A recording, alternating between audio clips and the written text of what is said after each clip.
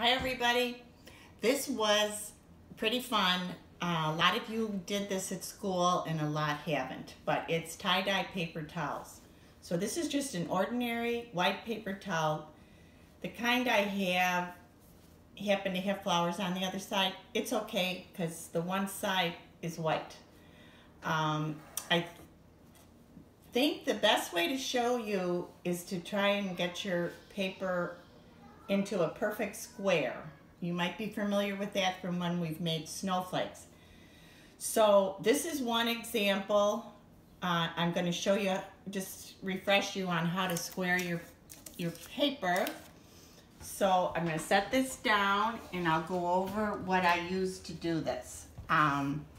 First of all, I used a muffin tin because it holds the colors separately.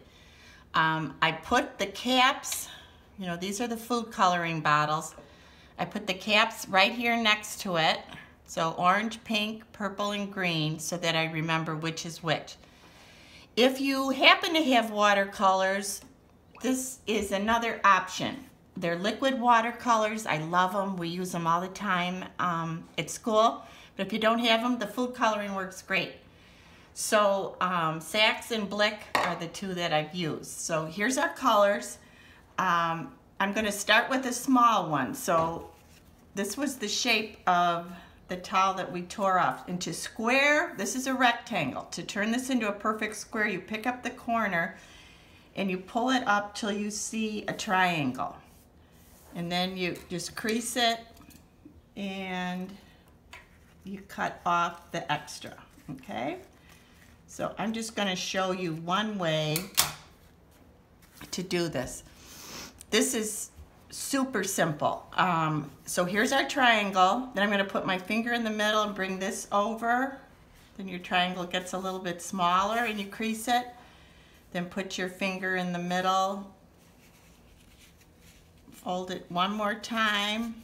I think I'll even do it one more time. So now you've got this tiny triangle shape.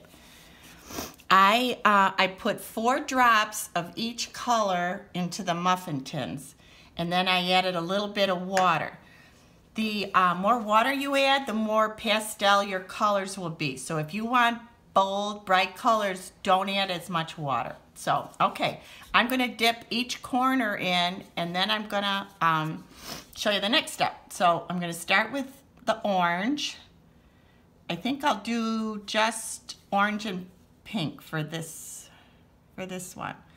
So the longer you hold it in, the more it absorbs it.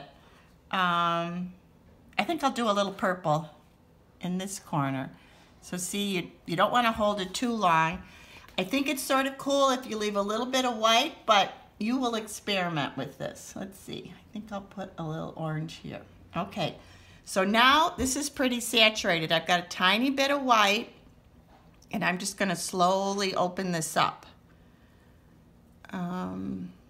Just take your time because the paper towel will tear. Oh. Whoops. Okay, here we go. So there it is. It's sort of cool, isn't it? So now I'll put this over to dry, and I'm going to show you one more. There we go. So this one, I might just, I think I'll fold back and forth, kind of like this. And there's no right or wrong here. Try all sorts of different ways. So I'm going to fold it in half, and I'm going to fold it one more time. So I've got 4 corners.